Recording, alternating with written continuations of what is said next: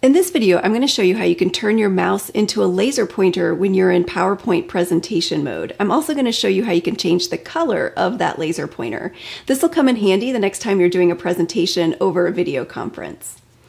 All right, if you're in PowerPoint and you have your slides up, simply come down and click on the slideshow button so that you go into presentation mode. I'm going to advance my slide, and this is a slide that I want to draw my audience's attention to something that I'm talking to on the slide. So I'm going to hit the Control key and then click my mouse button.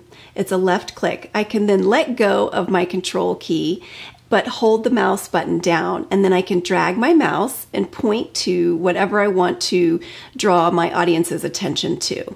My advice here is to be slow and deliberate on what you want to show your audience, because if you move your mouse around and jerk it, it can be distracting.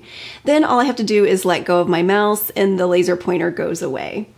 Now to change the color, it defaults to red. I can also change it to blue or green. All I have to do is click Escape to come out of presentation mode and go back into my PowerPoint. Come up here to the ribbon and click on the slideshow ribbon.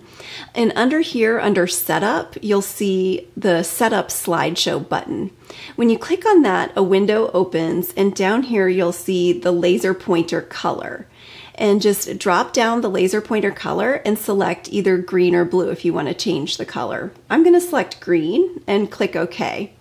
Now let's go back into presentation mode, and I'll hit Control and click my mouse button, and now you can see my laser pointer is green. Be sure and use this the next time you do a presentation online.